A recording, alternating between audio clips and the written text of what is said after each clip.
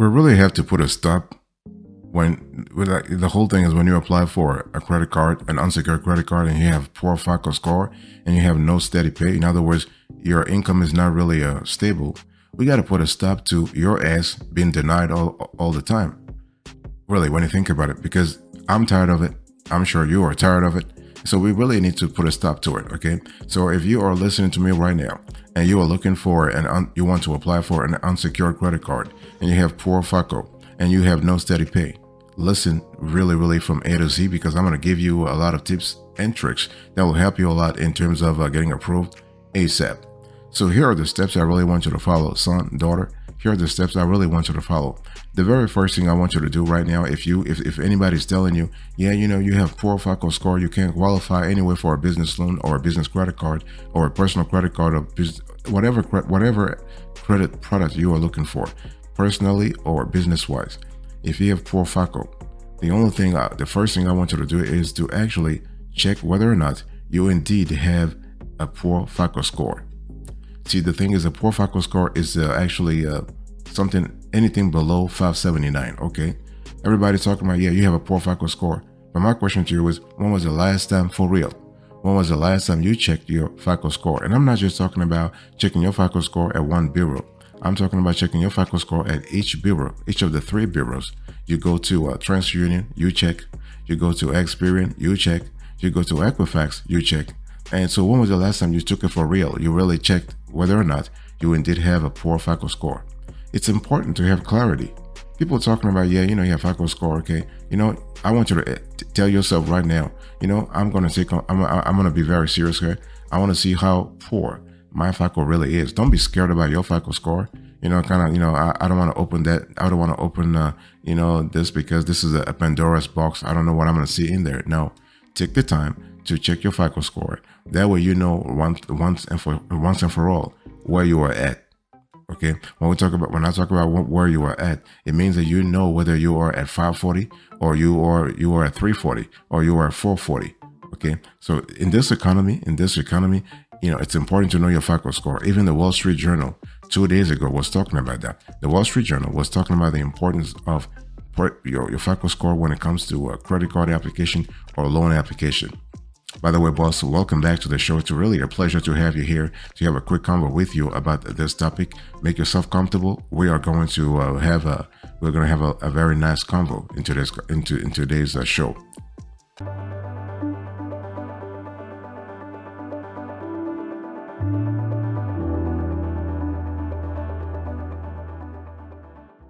So the first thing is to actually know your FICO score. The second thing is you have to really decide how you're going to use a credit card, okay? You need to have a clear idea how you want to use the credit card.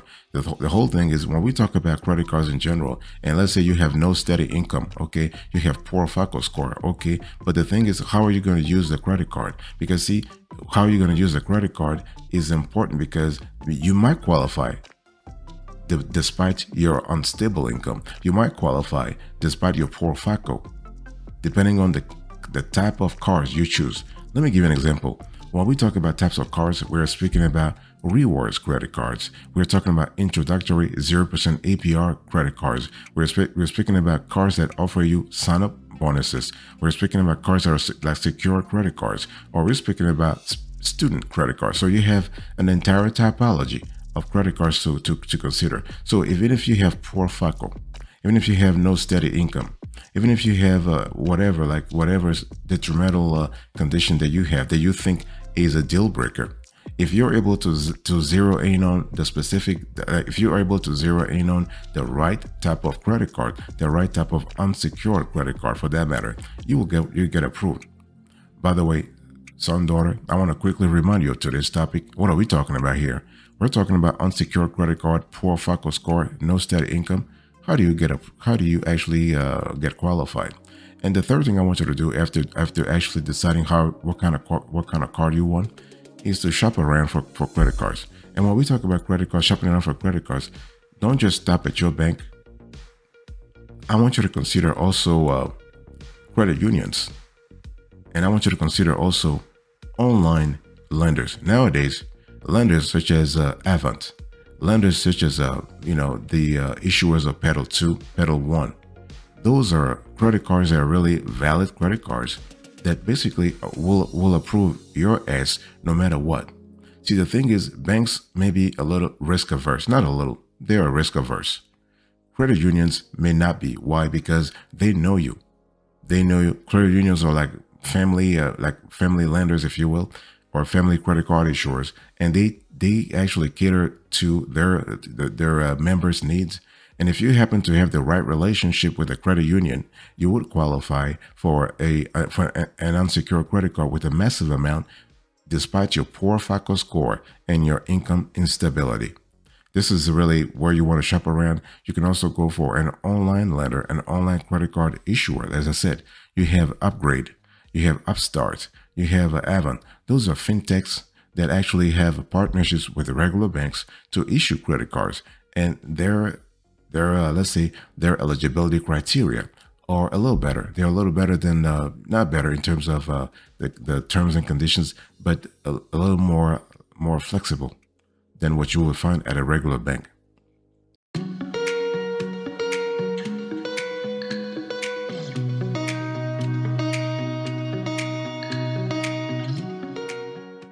Let me talk to you about the fourth thing I want you to do here is to review the card terms.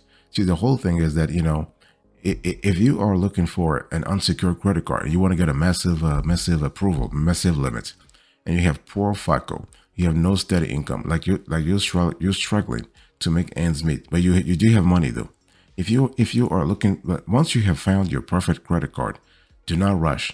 Son, I don't want you to start dancing like, kumbaya, kumbaya, blah, blah, blah. I've got my ideal credit card. No, you take the time to analyze the card terms and conditions. You take the time to analyze the credit limit that you are given. You take the time to analyze things like the annual fee. Oh yeah, if you have a card that is charging you a massive annual fee, that plays a pivotal role in your usage of the card. Okay, and let's say depending on the amount of depending on the annual fee, how much they want to charge you, you might want to say, you know what, no, my ass is out of here. I'm not taking that credit card. Y'all keep it, because if a credit card is charging you, say $100, because usually the card that charge you annual fees, they are charging you annual fees because they're expecting you to use the card so that you can generate enough rewards, enough perks to offset the fee they're charging you in the first place. This is really what it is. Now, that's what standard credit cards do, standard unsecured credit cards. Now, if you're having like the second chance credit cards, credit cards for subpar FICO scores, sometimes they charge you annual fees just because they're trying to really limit their risks. That's all. So you got to really pay attention to the APR the bank or credit union or online lender is charging you. Pay attention to the balance transfer fee. So if you choose to do a balance transfers, ask yourself whether or not the fee is really worth it. Think about the cash advance fee also. Is it really worth it? Think about the foreign transaction fee. If you are someone who travels a lot, if you travel a lot or you are going to shop on online websites, be careful about the foreign transaction fee also. And think about the minimum payments. This also plays an important role. And think about the penalty APR. So those are elements you need to constantly check.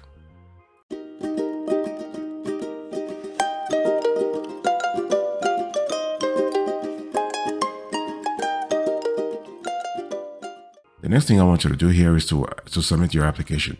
Sometimes a lot of folks who have no steady income and they have poor FICO score, they actually start a process and they never submit their application. In other words, they are stuck into something called analysis paralysis. Like you try to apply for a personal credit card, you apply here, you apply there. Like you're always trying to pre-qualify. That way you are saving your FICO score. That's a smart move though. That's a smart strategy. However, don't just get stuck in the analysis paralysis phase of your credit card application, which is you trying to pre-qualify. You go in here looking for a pre-qualification. You go into Trist, you go into Chase, you go into Capital One, you go into Discover, and you're always trying to pre-qualify, but you never take the chance to actually qualify like for real and have the credit card provider actually do a hard pull on your FICO. So do it, but at the end, you got to submit an application. Okay, so that you just be ready for the hard pull, be ready for the occasional 10 to 15 points ding on your credit score. Be ready for that. By the way, son, daughter, I want to really remind you of today's topic. I'm talking to you about unsecured credit card with poor FICO score, no steady income. What are the hacks you can use right now to be approved for a high limit? And so once you actually submit your application, be very clear when you want to get your credit card as soon as possible. Sometimes some issuers will even issue a virtual credit card. So you have a virtual credit card number that you can add to your digital wallet and start using the card. And use the card responsibly, though. You want to start using the card responsibly so that you are in a better situation to get a credit limit and increase your FICO score in the process.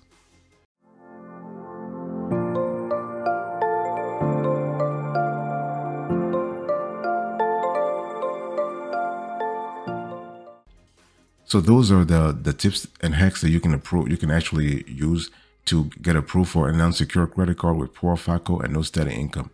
Now let me give you a few pro tips to always get approved for a credit card, even if you don't have a job. Okay, and so the very first thing I want you to do right now is to count all your income.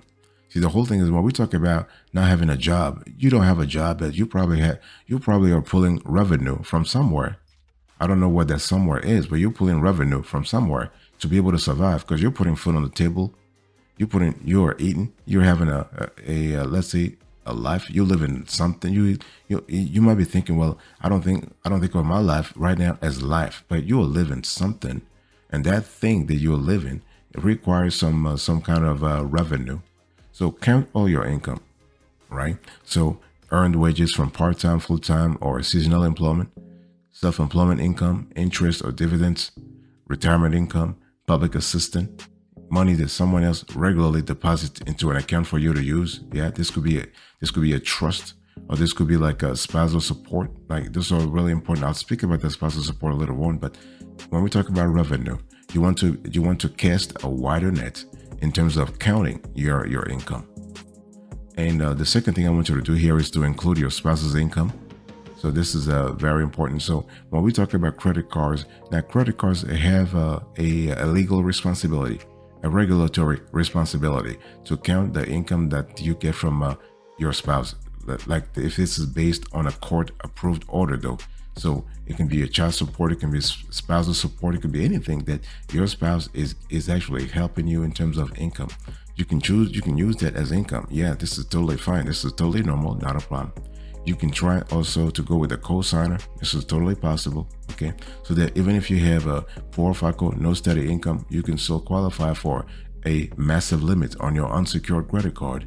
And try to really start becoming an authorized user right now. If you know you want to apply for an unsecured credit card with the poor FICO, no steady income, and you want to be approved at some point, you want to start now.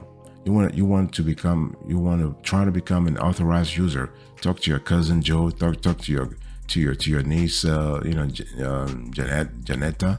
Talk to your dad. Talk to your mom. Talk to your granddad. Talk to your grandmom. Talk to your aunt, your uncle. Talk to anybody in your family who happens to have a good credit score. I don't want you to talk to a cheap ass uncle or cheap ass aunt that has a crappy credit score. No, I mean, there's no need to become an authorized user on somebody's credit cards, and that person has a messy sort of routine, messy financial routine, or messy credit card payment history. No, you always just want to cling on to folks who have a good history to share with you.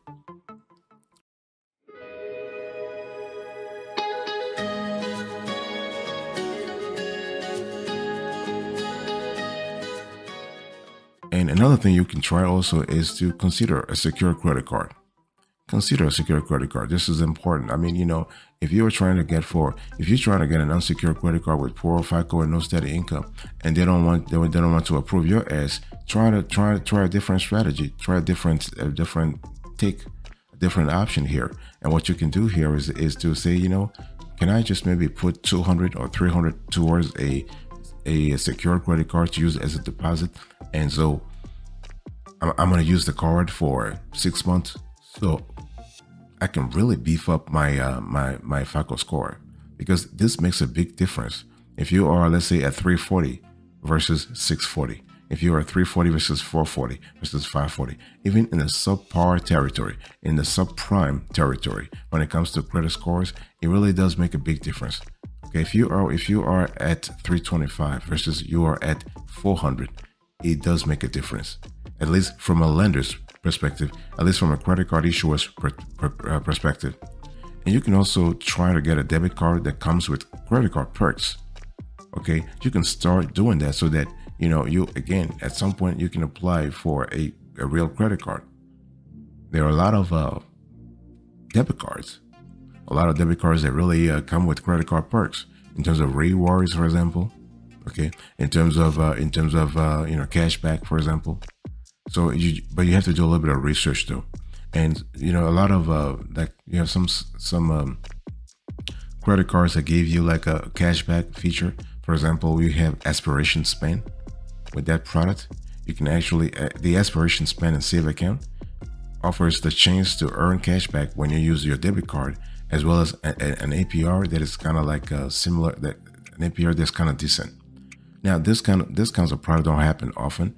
You're gonna have to dig a little deeper, but it is totally possible to actually get that. If you look at your credit union, if you look into your credit unions, whatever they offer, if you look into your bank, your local bank, your national bank, your regional bank, to see what it offers.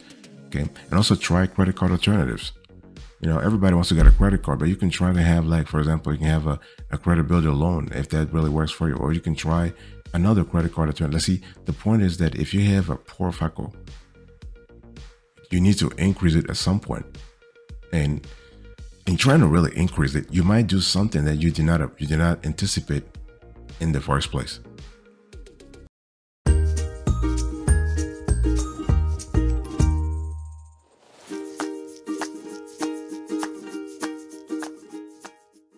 Let me actually close to this conversation by having a few series of questions and answers so that you can crystallize. I want to really clarify the situation for you. See, the thing is that you can get a credit card with no income. Yes, definitely. If anybody's telling you, hey, listen, you know, you can't qualify for a credit card because you have no income, tell them that they are lying to your face. There are two things you need to consider, though.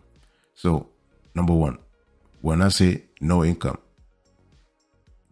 does it really mean no income, or it means no steady income, or no income from a regular 9 to 5, or no income from a regular job? It can be a weekend job, it can be a night shift, it can be a day shift, whatever it is. It can be a first shift, second shift, third shift, whatever. So my question to you is, what are you getting revenue from? Like right now, you're listening to me here, maybe on a mobile or on a home computer or on your laptop. So if you have no income, where are you deriving the revenue to pay for pay for internet, to pay for the laptop you're listening to me on, to pay for the phone you're using? Where are you deriving the revenue? So really, the thing is that you do have some income coming in. You just have to remember to actually mention that income on your credit card application. It doesn't matter. It does.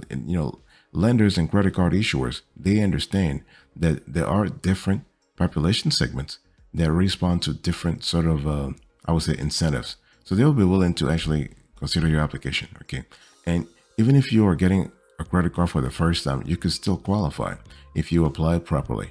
If you are able to pull together, you're able to gather all your income sources and to show the lender, hey, listen, I may not have a regular job, but I do have this income, this income, this income, and this income.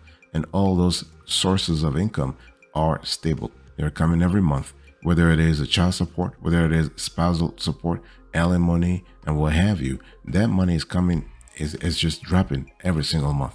Because for a credit card issuer to give you an unsecured credit card, poor FICO, no steady income, that issuer wants to make sure that you have revenue stability, you have income stability, so that whatever you charge on the card, you can repay. You can pay off the balance, okay? And so this is really, really pivotal.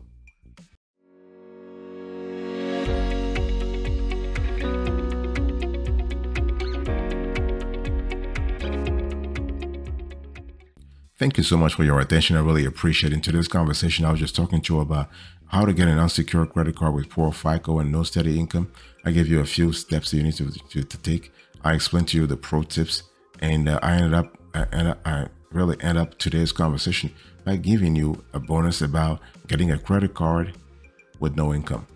Thank you. God bless you. I'll speak to you another day. But until then, remember, stay marvelous.